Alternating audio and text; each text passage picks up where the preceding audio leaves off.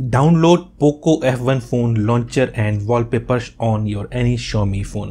Hi friends, Siddharth here from Technobuzznet.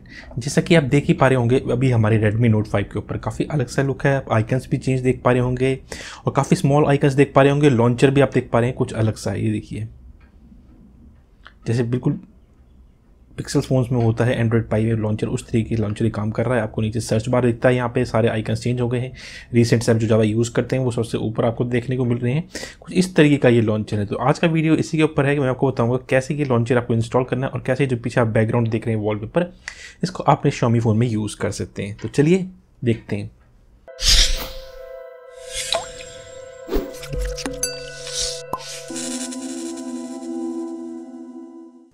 तो जैसा कि आप सबको पता ही है, कल Xiaomi ने Poco F1 फ़ोन को जो है इंडिया में अनाउंस कर दिया है और 29 अगस्त से आपको ये फ्लिपकार्ट पे मिल सकता है।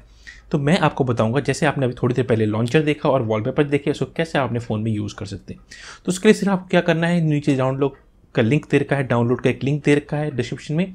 उस पर जाके आप जो है लॉन्चर की APK फाइल और कुछ वॉलपेपर्स की जो जिप फाइल है उनको अनजिप करके अपने फ़ोन में सेव कर लेंगे।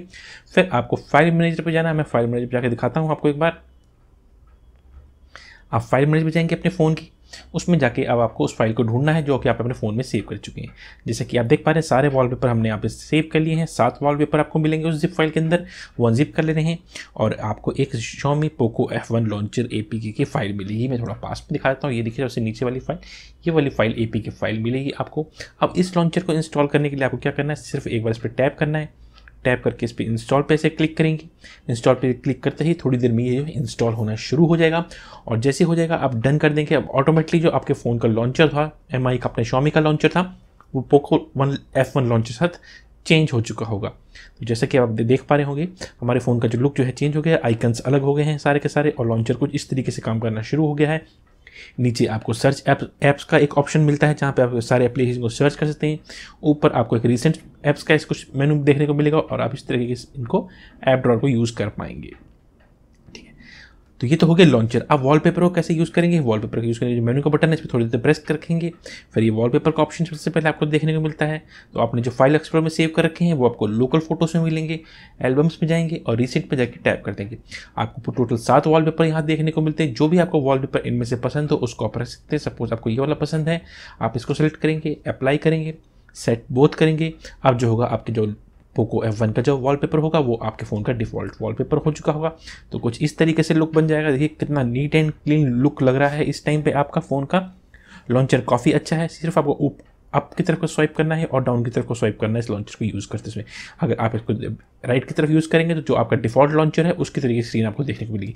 अगर आप ऊपर करेंगे तब आपको Poco F1 लॉन्चर की स्क्रीन आपको देखने को मिलेगी। तो इस तरीके से आप इजीली से अपने फ़ोन में इसको इंस्टॉल कर सकते हैं।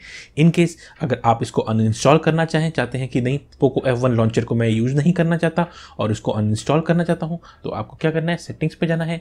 सेटिंग्स पे जाके इंस्टॉल्ड ऐप्स एक सेटिंग्स होती है, उस पर क्लिक करेंगे। उस पर जाके आपको सिस्टम लॉन्चर को सर्च करना है। जैसे कि ये देख पा रहे हैं ये सिस्टम लॉन्चर है, इसको टैप करेंगे। टैप करते 3 ऑप्शन देखने को मिलते हैं, force stop, uninstall updates and clear data. Uninstall updates पे क्लिक करेंगे, ओके करेंगे। अभी जो था अपडेट को अनइंस्टॉल कर देगा और आपको मैसेज लिखाएगा अनइंस्टॉल्ड सक्सेसफुली।